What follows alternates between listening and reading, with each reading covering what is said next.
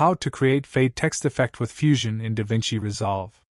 Right-click in the media pool and select New Fusion Composition.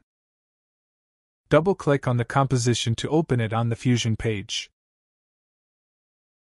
Add a background node and set its alpha to 0.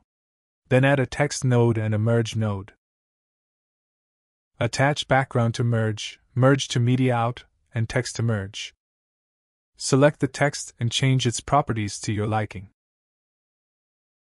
Now add a rectangle mask and attach it to the text. Any part of the text which is under the mask will be visible.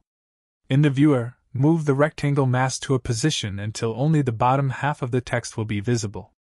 Now in the inspector, increase soft edge to add a fade look to the text. Now we have the faded text, but let's add some fade transition to it.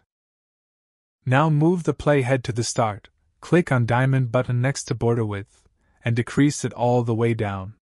Move the playhead to frame 15 and increase border width all the way up, to add the second keyframe. Move the playhead to frame 134, which is 149, the size of composition -15, and click on diamond button to add a keyframe with current value. Move the playhead to the end and decrease border width all the way down.